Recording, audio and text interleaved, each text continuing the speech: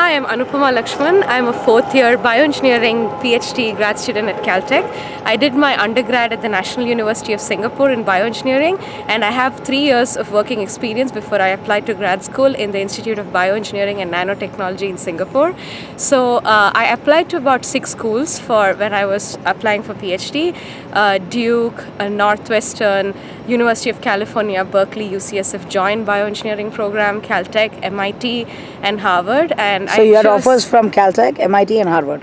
I had offers from UC Berkeley, UCSF, the Joint Bioengineering Program, and Caltech, and I chose Caltech because of the unique research environment that it provides, the student-to-faculty ratio, the really strong emphasis on both fundamental and applied research, and the access to resources and collaborative atmosphere at this institute, because it's a small enough institute that allows collaboration between departments, not to mention the very strong academic lineage that Caltech has that has produced so many Nobel laureates and inspiring people.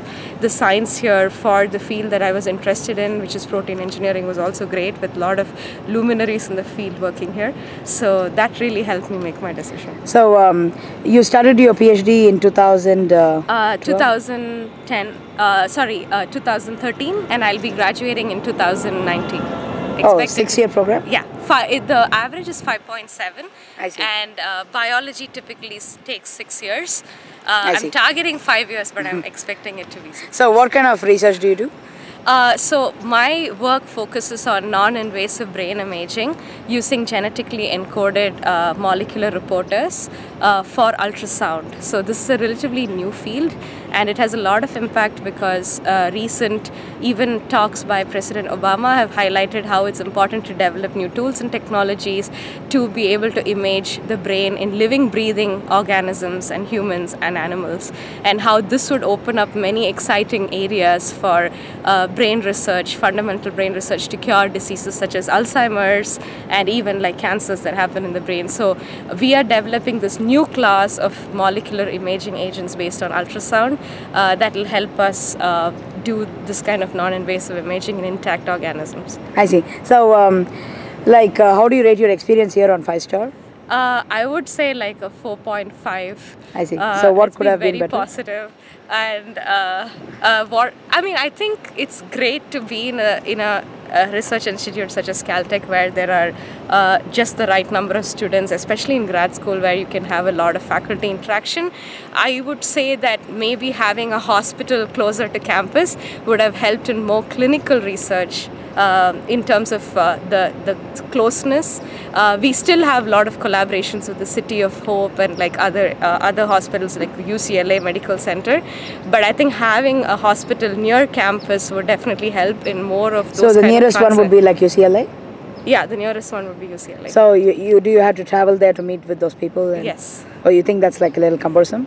I would say that even more projects would happen on campus, like translation projects, if it was if we had a medical center right there.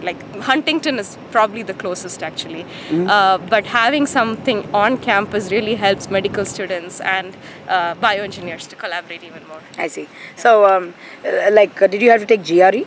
Yes.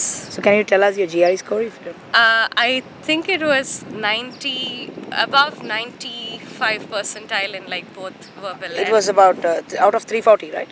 Yeah, it was 332, I think. Yeah. Oh, that's a very high score. And TOEFL? Did you have to take TOEFL? No, not TOEFL. Because you grew up in Singapore. I did my undergrad in Singapore, and Singapore is exempted from the TOEFL requirement. Oh, I see. Okay. Yeah. So, so after this, do you want to be in academia or industry? I haven't decided yet. I think I'll make my decision close to graduation, probably a year before graduation. I'm 50-50. So most of your program people, where do they end up as? I think it's a lot of people go into Caltech has a very strong academic lineage, so a lot of people do postdocs, but there are also a significant number, especially in chemistry, chemical engineering and bioengineering, that go into an industry R&D position. I see.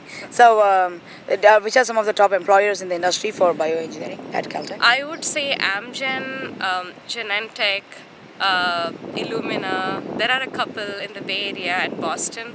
So it's divided between that and then startups, a lot of startup companies, genomic companies, cancer research companies that are based off in these areas, even LA, San Francisco and Boston and Pennsylvania. So what kind of advice you have for future students? Do you recommend Caltech?